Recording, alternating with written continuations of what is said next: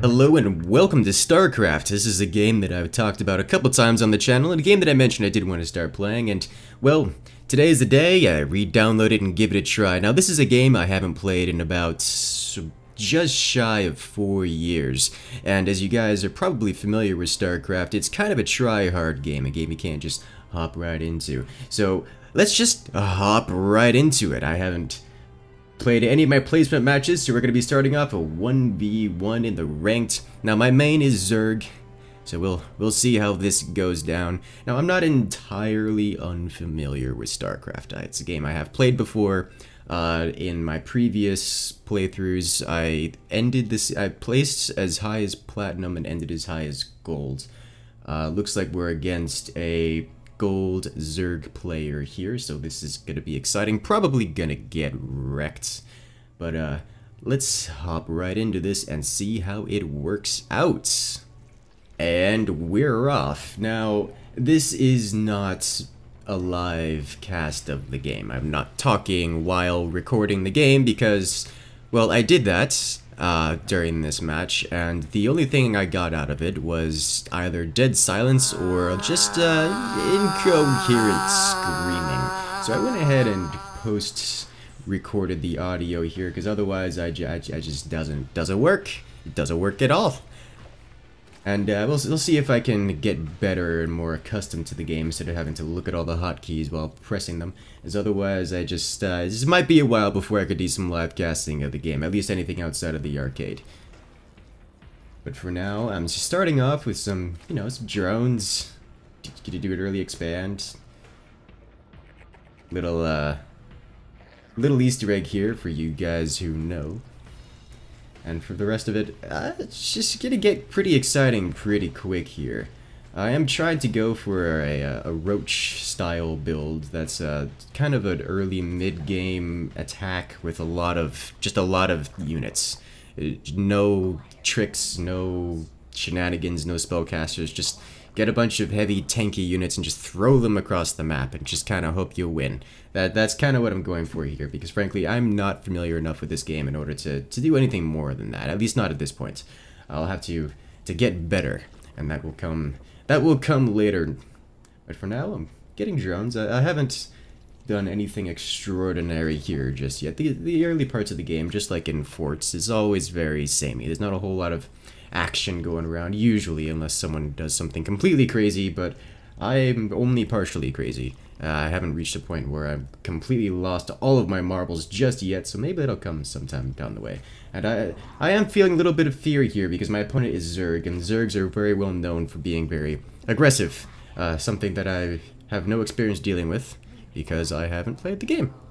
And it's always very concerning. I do see on the mini-map here, though I'm not looking at my opponent's base, that he does have an expansion and is sending out an overlord or something. So I'm not really worried. I don't pay attention to it much.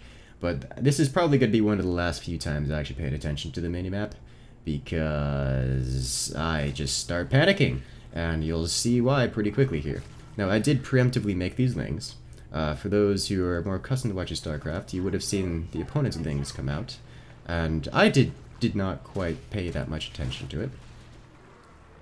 I just kind of preemptively made lings and just kind of hope they survived. And a couple queens, and I'm not afraid of what's going on here too much, actually. Despite me losing a drone, I know my queen can handle it, and that'll be fine.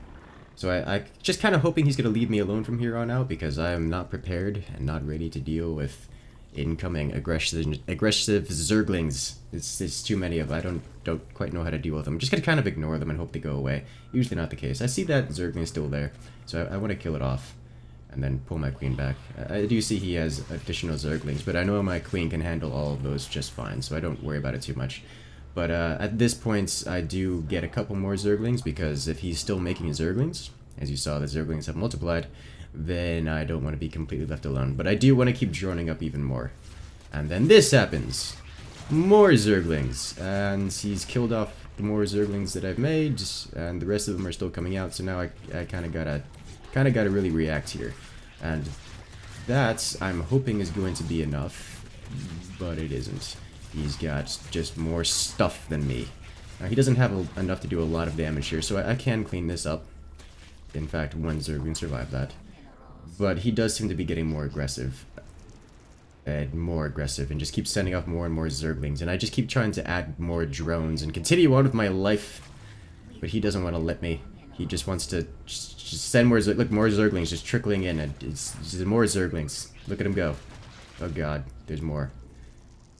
That's my thought process right now. Just like, please leave me alone. Let me build my things. I just want to build drones and bases. I like building bases. Bases make me happy. And just now he's just sending more stuff. And I don't have all the I don't have enough things to stop him from sending more stuff. And then, oh my god, banelings! When did these get here?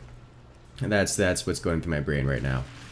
So I do actually split off my Zerglings here, which is nice. Actually putting a little bit of micro and then sending off the Zerglings one by one to take out the banelings without anything horrific happening to them.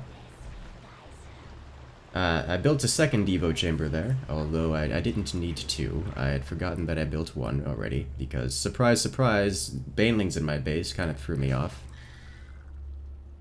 Like, I even forgot that I built a Roach Warren, and thankfully that I did, because otherwise I'd be real out of here real quick.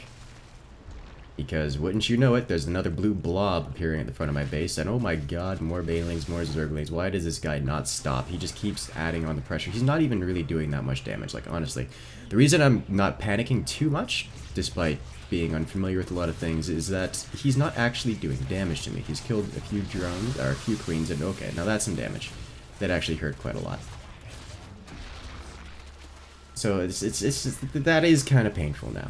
And I've forgotten my overlords at this point, so I've just really starting to feel the supply block as it comes up, as I keep hitting it. And it's now that I've lost all the drones at my natural expansion, I've kind of lost a lot of the, well, a lot of the leeway, a lot of the step ahead of him that I had. And now we're kind of on even terms, and he's still insistent on sending more things into my base. But thankfully I've got a Roach Warren, and some roaches, and enough to kind of hold him off, but no queens, which is nice. I say no queens as I had two sitting in the main base and completely forgot about them. And yes, I know I am getting kind of lucky that he isn't hitting that third base. Not that anything exciting is happening at the third base, I have like a single drone there. Right, I'm finally getting my queens into order. Building some creep to connect, that way my queens can get across between the bases without going real slow. I did build those gas production facilities, but I'm not mining from them because, well, I don't have enough minerals, and I figured I didn't need more gas right now, I need more minerals, so I'm just gonna let them kind of sit there despite me having built them. It just adds, here I am being supply blocked still for like a whole minute. It's kind of ridiculous, actually. I couldn't just build more overlords, it'd be great. Yeah, it's always embarrassing going back. Now, what I did there is I put my mouse into upper right corner to check my army population versus my drone population. I saw that I only had like 35 drones, which is not nearly enough, so I immediately go into building more and more drones.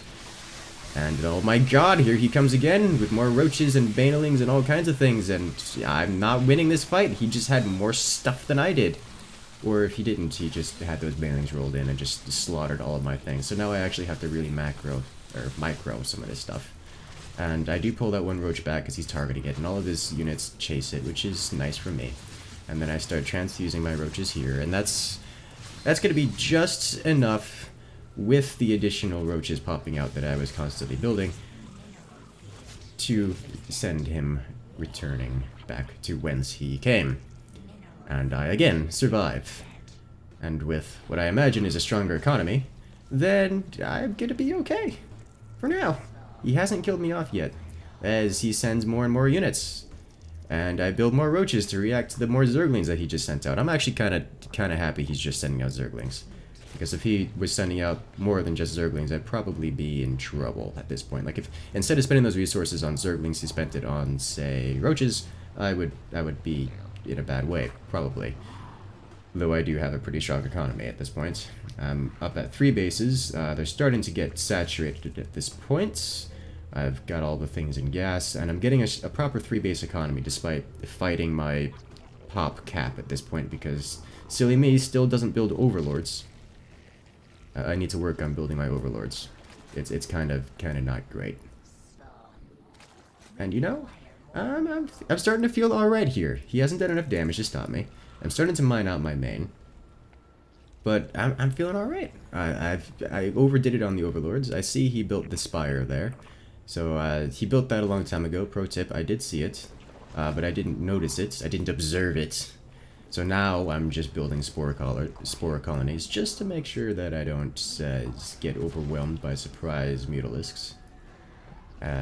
Doing some injects there, and then moving on to check things out. I did actually hear my opponent build a Nidus worm there. I heard it raise from the ground. It makes that global screeching sound, so I'm sending out my roaches here to check for areas that I think it might be, as well as just to have them in a place where they can quickly react to my opponent suddenly having stuff from any and every direction, which is always kind of concerning.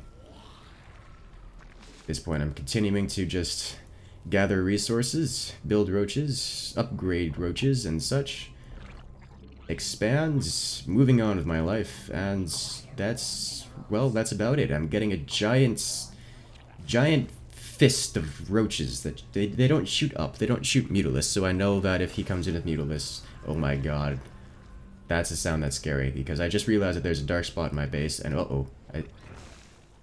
I'm looking for it. And then, there it is. It's in my base. I see it coming. I know he's got a large army coming through that, and I don't... Oh god, mutalisks. Oh god, mutalisks. That's what's going through my head right now. He's got an army, he's got mutalisks, and my army's out of position. I just expect this base to just die. So I don't expect to survive here. But what I intend to do is move everything up here, smash it, and then move over his base for the win. That's what I want. I see him reinforcing through my front with additional stuff. I just completely crush him here with my superior economy. He's got mutalisks, but he doesn't have nearly enough DPS, and that is the end of the match. Whew! That was exciting. Like, you guys have no idea how excited I was. I literally had to go and do push-ups after this just to get some of the adrenaline out of my system. But if you guys want to see more of this and to see my progression through the ranks and see if I ever do get good at StarCraft, do let me know and leave a comment, and we'll see you guys later.